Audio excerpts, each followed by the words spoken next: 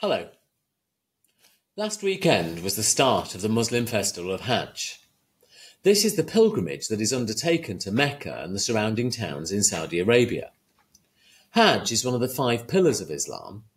It's obligatory for Muslims to do this once in their life, for those who are well enough and who can afford to perform it. Muslims see it as a test of many things. One of the hardest is, how does the Muslim react and cope with the actions of others? Imagine the experience of being in a place that you may never get to visit again, i.e. Mecca. Imagine the determination that a Muslim has to desire to get the best experience, to achieve a spiritual high, and to attain being the closest they have ever been to God. Muslims believe that all sins are wiped clean if Hajj is performed correctly.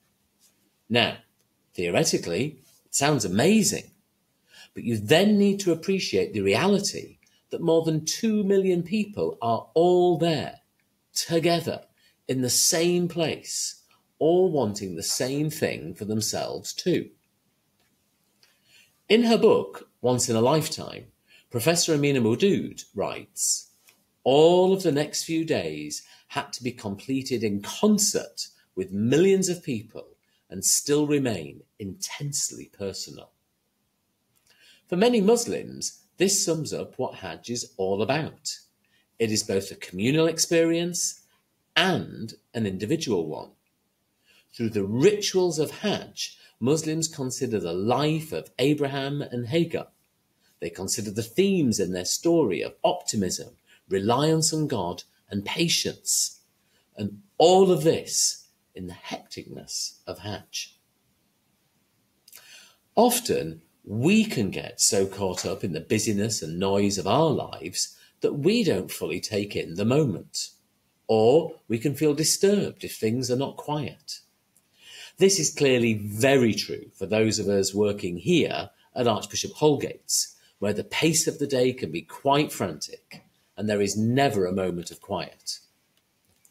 However, even in the busiest and most hectic times in our lives, it is possible to experience special and peaceful moments, to find calm in the chaos, peace amid the noise, and optimism when things feel overwhelming.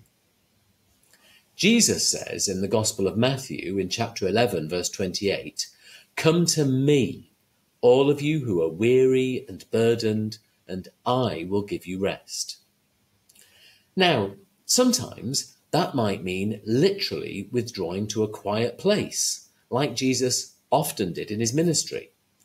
Here in school, that could mean stepping into the chapel for a couple of minutes, or finding any spot in your lives to go and be for a moment. Alternatively, this may not be possible, and so it might mean taking a moment just to focus on God, or to reflect, or to pray. In a sense, to take a conscious step in our minds into the heart of what is happening and where God might be in that moment. It's worth remembering the wise phrase that peace does not mean being in a place where there is no noise, trouble, or hard work. It means being in the midst of those things and to still be calm in your hearts.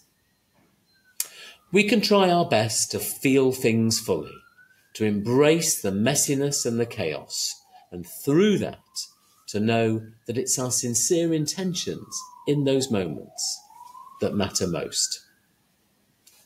Bless you all.